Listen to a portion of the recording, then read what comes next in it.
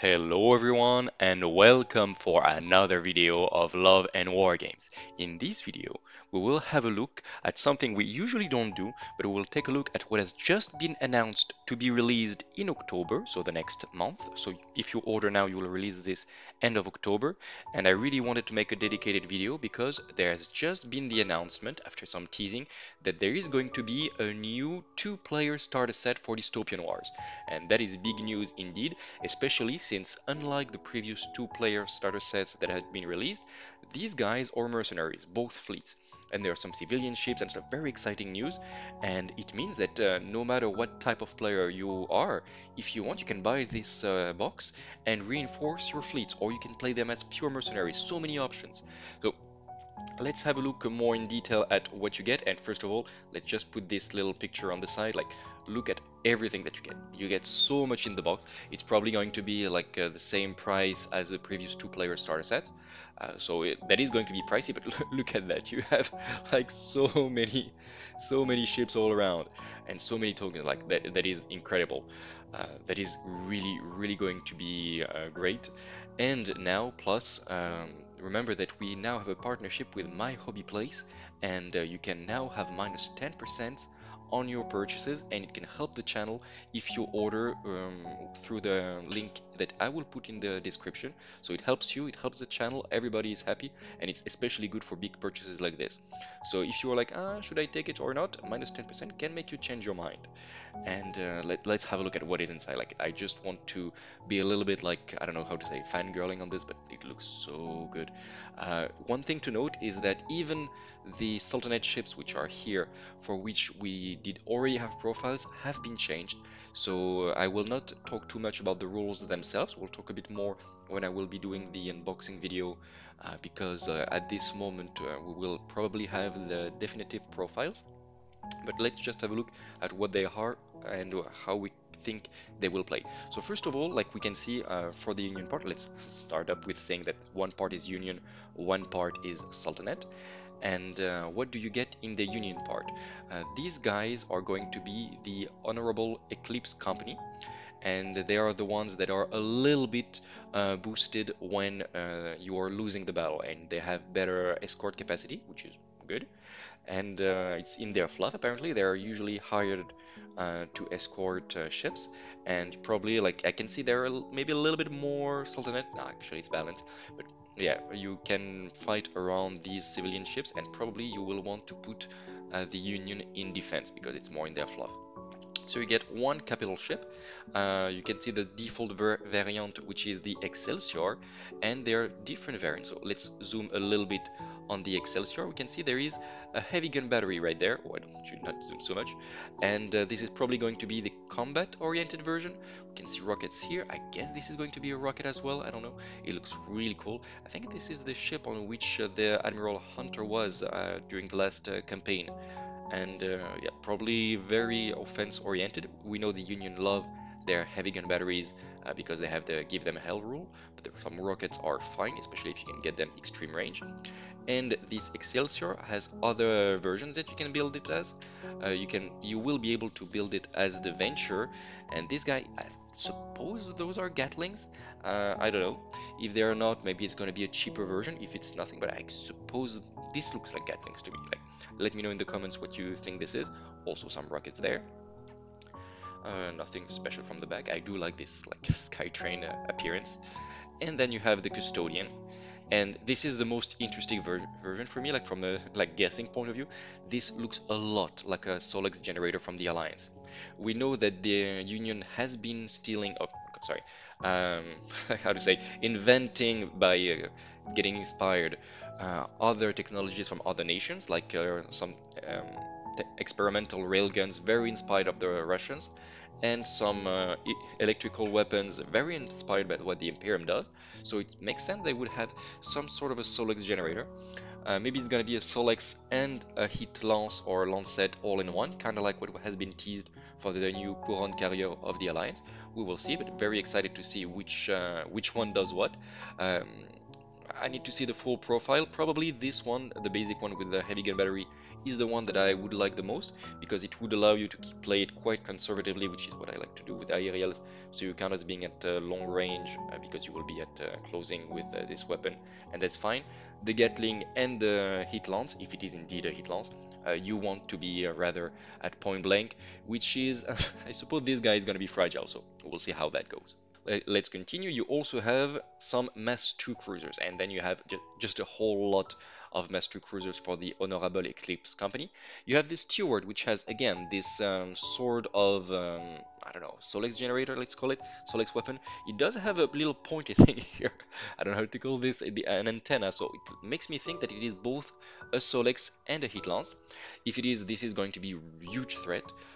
Especially if they, but no, I was about to say if they can give them hell, but Union already, like the hit lance are already devastating, so doesn't matter. But yeah, this would be a huge firepower at point blank. There is also the Constellation, again with some heavy gun battery, probably my pick for the Union. Like you stay at closing, you count as long, and you will have devastating with give them hell, good combo. The Republic, let's look at it again, but for me it is Gatling guns. Let's think, like, I'm pretty sure it is. So yeah, the Republic is the version that is going to have the Gatlings. All those ships have very much changed from the orbit. A couple of the Union already were in the IRL section, but let's not compare to what they have now because they've really been changed. For example, the Ticonderoga was the one that was actually an helicarrier, and it could make pacifier assaults right now. So if it keeps doing that, it would be great, but I don't see any landing pad for the pacifier's assault. What I do see is a lot of either IRL torpedoes or heavy rocket batteries. If it is heavy rocket batteries, could be really cool, especially if you could give them extreme range, thanks to, for example, a little, not a Bogota, but an Akron observer, which is what you can do currently. An Akron observer with this, giving it extreme range, would be like a very powerful unit to have 2 or 3 of those in the back of your field, because with extreme range, since they are aerial, they will see almost all of the map, and yeah, it can be very efficient. And then we have the Ranger, which is kind of like the what the Ticonderoga was before. So they have this thing. I suppose it will send SRS token from what it looks like. It could also be sending these pacifier assault we've been talking about before, or if we're lucky, it does both of those.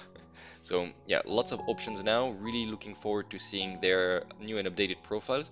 We can see that those two guys have the same head here, and the more combat-oriented version, I don't know. Yeah, I guess you will choose whatever you want, because I don't think there is any option of.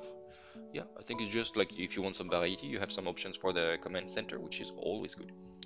Then, you're gonna think I'm joking, but probably my favorite unit is this Bogota carryall. Just love it. It's basically an Akron, but a little bit thicker and carrying, I don't know, troops or ground tokens, maybe ground tokens actually. And yeah, it just looks great. It really reminds me of the Dragon airship in Avatar actually. And it just looks perfect to me. And I love it, and I want as many of those as possible. Then we go to the Crimson League, and as you can see, they start very strong with this Lyceum class aerial dreadnought, and it looks amazing. There is a named variant, which is the Barul Badur, I think, which is the flagship of the Princess Scheherazade, and yeah, it looks so good. I think it looks so good that it can make some people start playing Sultanate. It reminds me a little bit of the Romulans in Star Trek, a little bit, if you see what I mean. And the crazy thing is they have a chronolith, which is right here in the center, which is something you usually find on the Covenant and more on the large surface ships like the Archimedes class. And here, no, they're just gonna put it in the center and make it flying around. It means it's going to be a very good linchpin for your fleet because it's gonna be tough. If you take the name variant, I think it has an internal shield generator, which is great. And plus, if you take the name variant, you upgrade all these little rocket batteries, and you know I'm not a huge fan of those, into particle beamers, or more like the lower version, the aetheric lances, and then it's a really good ship with everything. So like amazing ship. Plus, if you take it in the right version, either the name variant or you put it in Crimson League fleet, you gain also luminiferous defenses, which is always great. And yeah, the design is amazing, and I will probably put it out on the field every single time I make a Sultanate list. It looks too good. Or even a non-Sultanate fleets, because like, for example, what if you play those as mercenaries, for sure. Then you have some Mass 2 ships, and I will not go too much in details about the statistics because their characteristics have changed and some names have changed. I'm not sure what is going to stay the same or not. But yeah, the weapons have changed, everything. So let's skip. The Nasser is the most default one, I would say, with one heavy weapon in the front and two small rocket batteries. I would say it looks fine, especially if you can make it an expensive ship with a particle beamer to the front and two small etheric lances. Might be expensive if you can do that, but then it's going to pack way above its weight class. However, it is relatively fragile. The aerials of the Sultanate are quite fragile, and for example, the Mass 1s are Armor 4, which is the lowest value of the entire game. The Mass 2s can get luminiferous defenses if you put them as Crimson Leagues, but still, it's not going to save them from any dedicated firepower, so you need to consider those more as glass cannons. This guy will want to be at closing range with these default weapons, so yeah, it will count as long, so fine, but still be careful with those. They are more like cuttle or knives, let's say, than a hammer. We will have also the Ausbiri, which is the one with all the rocket batteries, which is, as you can guess, I don't like this at all, but it does have torpedoes as well. So maybe it has a role as a ship that will stay at extreme range. Since it is aerial, it will see most of the map, and then you can just rain torpedoes from afar, and if enemies get close, you can start to shoot rockets at them, or gun batteries. If you can upgrade those rockets as gun batteries, it's going to be much better, because then for sure you can throw torpedoes, and if the enemy gets close, you can threaten them as a counterpunch, getting closer and shooting all your gun batteries. Yes, you're gonna get closer, but it's a real counterpunch, while, I don't know, 3 rocket batteries do usually nothing, especially in Sultanate, which don't have any ways that I know to boost them. Finally, the Muharib, which is the, I don't know what is this little thing in the front. It does not have torpedoes, I see, only 2 rocket batteries. So either it is a cheaper version, either it is fast because it's called a Skyrunner, and if this, for example, houses an internal portal generator and it has Vanguard, then for sure it's going to be a very interesting ship. Again, we'll need to see the profile. If it is just a cheap version with, for example, logistical support, also absolutely has its place in a list. It looks good, so I hope the profile is good. It's probably my favorite version, appearance-wise, so I do hope it is playable. Then you have some Mass 1s. They are quite cheap, all of them. You don't have to choose, which is a good thing. You have 3 Hirkas, which are the Sky Cutters. I'm hoping this is going to be, in the end, a hit Lancet, which would fit the name Sky Cutter. If it is, then it's going to be a very offensive-oriented ship, kind of like a Siren for the Alliance, though it means it combos not so good with the rocket, which is something you usually have when you want to stay far away. If you can upgrade this into a gun battery, then great. We'll have to see the profile. I quite like this appearance. It's very fish-like, almost reminds me of a little airship in Super Mario, if you see the style, but I do quite like it. You will also have 3 Al-Sakr. I hope I pronounced it right, I have no idea. I really like the appearance. This is the one in the current orbit that can be attached. I hope it keeps this capacity of being attached. It looks very, very fast. I like the asymmetrical design with the wing on the side and the reactor on the other side. Probably it's not gonna do a lot of damage. If it can throw some torpedoes or can leak with its parent unit, it's always going to be good. If it stays cheap and remains an attached unit, you can expect to see it quite a few. I hope it also have acceptable attrition, so you don't feel too bad.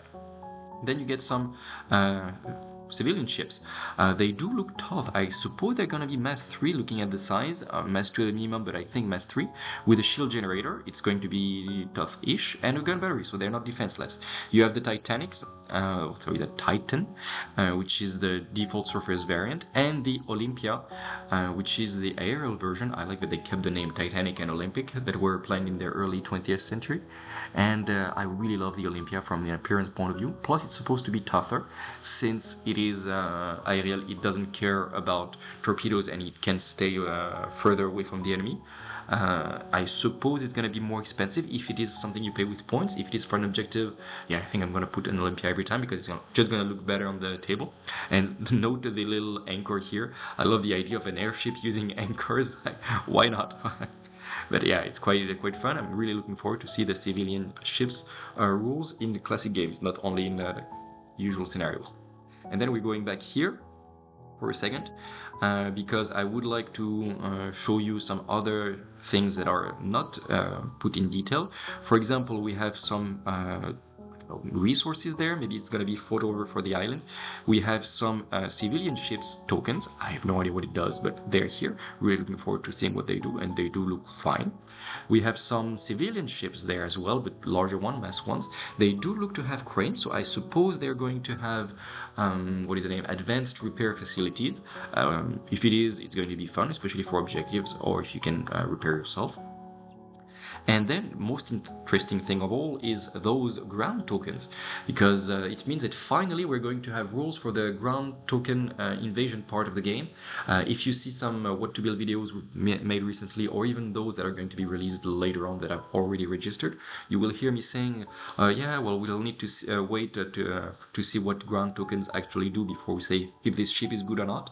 Well, good news, we're going to have ground tokens soon, which means we should have ground token rules very soon, end of October at the latest. And that is it for the civilian ships. We do have a lot of grubbins as well. We have condition tokens, of course, 2 sets of cards, very good. Probably the latest cards. Here I see it's written 1.00, but you should get at least 1.01. Lots of dices, always useful, and single movement tools, which you can share. Like, it's okay, you only need one at any single time. The rules, hopefully the latest rule 3.04. We will see that during the unboxing. And the Fortune and Glory campaign, where you will have some fluff, some building instructions, and of course the scenarios to remake the campaign. It's usually not crazy scenarios, it's more like to learn how to play for newer players.